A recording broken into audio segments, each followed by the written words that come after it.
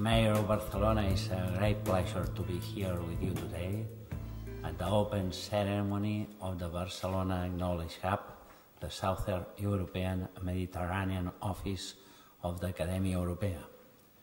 We celebrate it with a very important event, the first Disputatio of the 21st century, entitled Social and State-of-the-Art Medicine. When I became president of Academia Europea 5 years ago, it became evident to me and to my board that the recruitment of new members had slowed down and that the activity of the Academy was slow and mostly occurred in the northwestern parts of Europe. So we have established 2 regional offices, or hubs, in addition to the main office in London.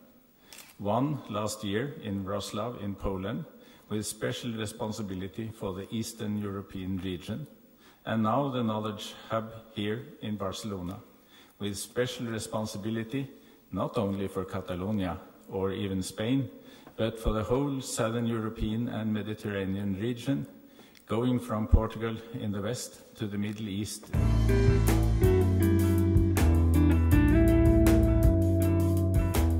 A large majority of the money that the world spends on medicine, about $1 trillion every year, a large majority of that money does not go back into the manufacture of medicine or the research and development of new medicines.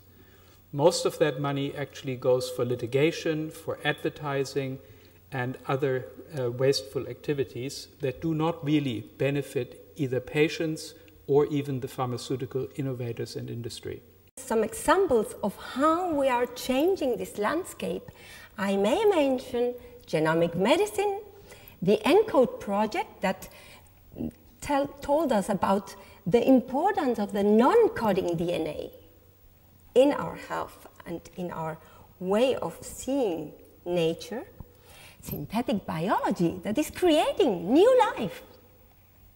It's creating new life from chemicals.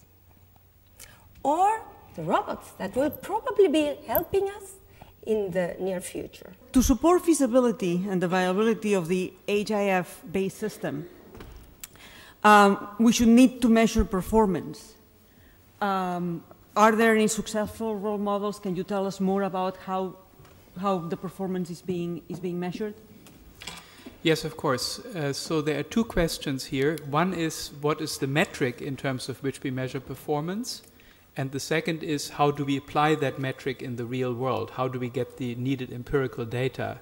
How would we do it empirically? Obviously, we could not follow each patient who takes a particular medicine. That would be much too expensive.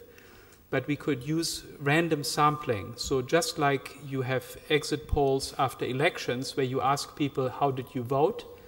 And when you ask 2,000 people, you can predict how the entire city of Barcelona has voted.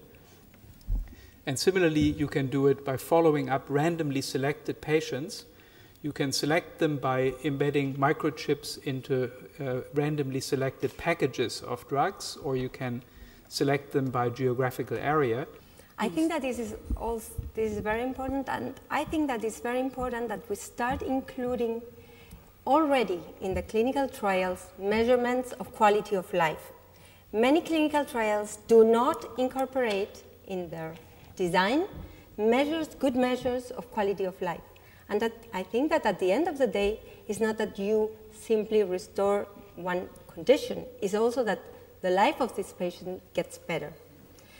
The problem that I see in all this field is also that in many cases the diagnoses are very difficult. There is a huge variability across patients, and this can to some extent bias also the results of the evaluations.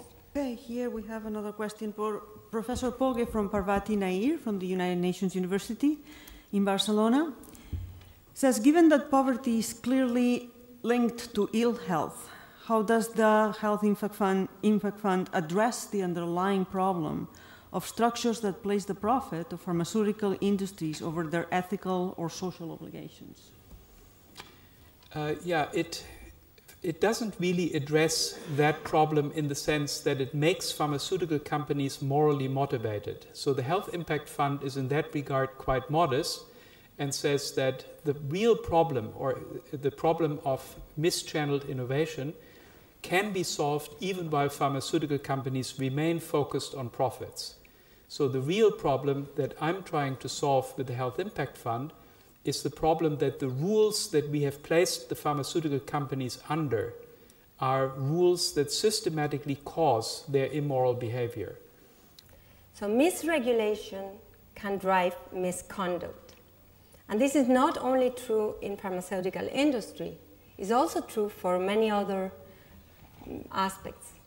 For example, in research, we have heard several cases of scientific misconduct driven by the model of evaluating science and driven by the way we mark up some science as excellence without boosting excellence in science from bottom up.